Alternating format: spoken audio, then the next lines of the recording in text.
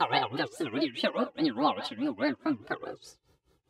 my name is Justin Odisho, and in this quick After Effects tutorial, I'm going to show you how to use a fun audio effect to get some of that meme-style wobbly voice editing.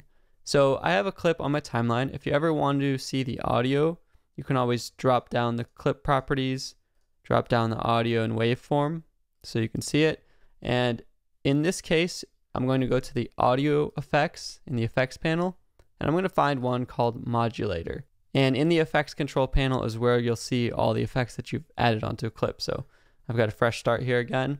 And the modulator, what it does is it takes the audio waveform and it applies its own kind of distortion wave up and down to it. So if I increase the modulation rate, you can actually see waves appearing on this waveform. And I can increase the strength and depth and play around with different sounds. You can make it faster or slower. But if I play that back, you can see we can get like alien voices, we can just get like funny or silly sounds, and you can make it adjust at different rates and maybe even play around with some of the other effects here like flange and chorus to get more metallic-y sounds and things like that.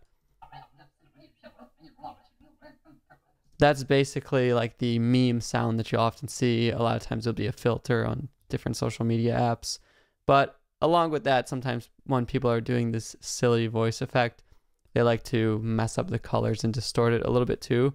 So you could always add a hue saturation from the color correction folder if you want to like mess up and rotate the colors around while it's wobbling. And you could also go to the distort folder and add different types of distortions if you also want to add weird filters on the face and things like that. So like that's a twirl distort effect just on the video.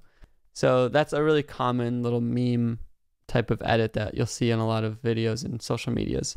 If you've enjoyed this video and you want to see more meme style editing, I also have another video going over meme editing effects, and you can check out my channel for tons of more tutorials, so subscribe to stay tuned for all of those. Thank you so much for watching, and I'll see you in the next one.